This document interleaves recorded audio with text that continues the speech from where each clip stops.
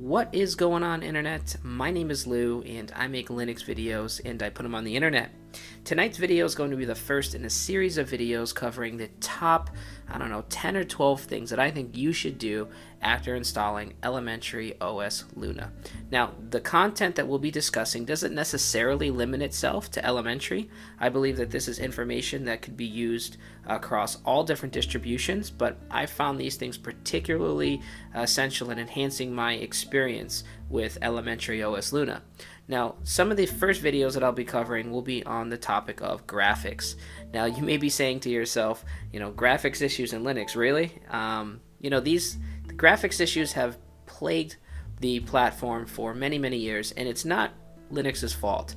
It's really the hardware manufacturers and their lack of really dedication in developing good drivers for the Linux platform. Now, these drivers are getting better, but they're still not where they really need to be. Now, with the onset of the Android platform and NVIDIA kind of getting into the mobile space, as well as Steam for Linux coming out, I think that we'll see in the near future the graphics driver development really rocket forward.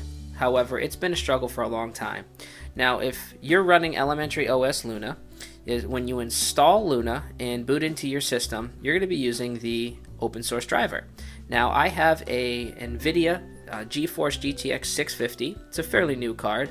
It's not top of the line. It's kind of middle of the road.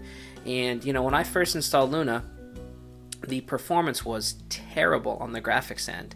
Now, that's not Luna's fault. That's because when you install the base system, it's not using a specific configuration for your hardware. It's using a very generic configuration. Now, it does detect what graphics card you're running, and again uses the open source driver for that, but with a generic configuration. And to show you guys what I'm talking about, I've got a VirtualBox install here, and what we'll do is we're going to put ourselves within the etc x11 directory. We're going to list out what's in there, and as you can see, one thing that's missing is a xorg.conf file. Now, the xorg.conf file is basically what tells the system or basically the file used to set all the options for your graphics card. Is a very simple explanation. Now, again, Ubuntu has stopped, which is what is underneath the elementary system. It's based on top of Ubuntu. It stopped using a xorg.conf file a few versions ago. So it's using very generic universal settings. If you want the best performance, you really should generate this xorg.conf file, and we're going to get into later on showing you how to configure that file. So there's a number of ways to do this. You really need to stop this X session and then also stop the display manager, which in this case is LightDM, and then run an xorg configuration. Now, if you want to use a keyboard shortcut while your system is up and running, it's very simple, and I'll include a blog post in the video description below. You basically just hit Control-Alt-F1, type in a command to stop the display manager, and then you can run the xorg configuration. I'm going to show you an alternate method that you can use when booting up your machine for the first time. So if we hit shutdown and go to restart, while the computer is restarting, or the VM's restarting, I want you to continually hit the shift key. This is going to put us in the grub menu. Once we get to the grub menu, we're going to go to previous Linux versions, hit enter. The second option that says recovery mode, select that. Now we're going to boot into recovery mode, and it's going to give us a list of options. Now, why might you want to use the open source driver as opposed to the proprietary driver? That's really going to be case specific. I'll tell you why I do. Hands down, the proprietary driver gives better performance. However, what it does not allow me to do is this right here, screencasting. The proprietary driver gives me all sorts of issues when screencasting. It drops frames, it'll pause the screencast at random points, the screen will flicker blue, and it will give me a really hard time when trying to screencast. Now, the performance in terms of the interactivity with my desktop and the speed and everything is by far better than the open source driver. The open source driver does not handle 3D as well as the proprietary, but if I want to keep making videos for you guys, I needed to really come up with an alternative, and of course the open source driver is a good one because it allows me to screencast properly. However, I needed to get a good configuration in place to increase the performance because it was awful. And again, not Elementary's fault, but I needed to generate a specific configuration for my hardware. So that's why I'm doing it. Now, you may want to use the open source driver because of your software philosophy. You may not want to use proprietary software and may want to use the open source driver. That could be another reason. Or you may just have a really old card that doesn't have proprietary support anymore. So there's a number of reasons to want to use the proprietary driver, the open source driver rather, as opposed to the proprietary. So I'm going to show you guys who want to use the open source, how to get it configured to really be optimized and give you a great experience in Luna or another distribution. So now that we're here in the recovery menu, let's go down to where it says root and drop to root shell prompt. We're going to hit enter.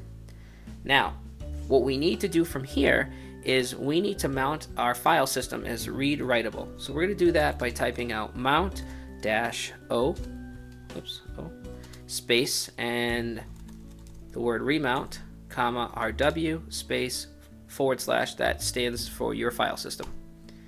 Alright, now our file system's writable. So at this point, we're going to generate a xorg.conf file. We're going to do that by typing xorg with a capital X, dash, and the word configure. So as you can see, it's generated the file xorg.conf.new. So we want to rename this. We're going to do that by using the move command, move xorg.conf.new, and you're simply going to do xorg.conf. Now we're going to move this to the proper directory, which is etc x11, using the move command. It would help if I told inputted what file I want to move. Alright, xorg.conf, etc, and x11. Okay, so now that we've moved our new xorg.conf to the etc x11 directory, we're going to type sudo reboot. It's going to bring us back to this main screen and just hit enter on the top option. It's going to bring us to a normal boot process now, and it's going to bring us to the login screen.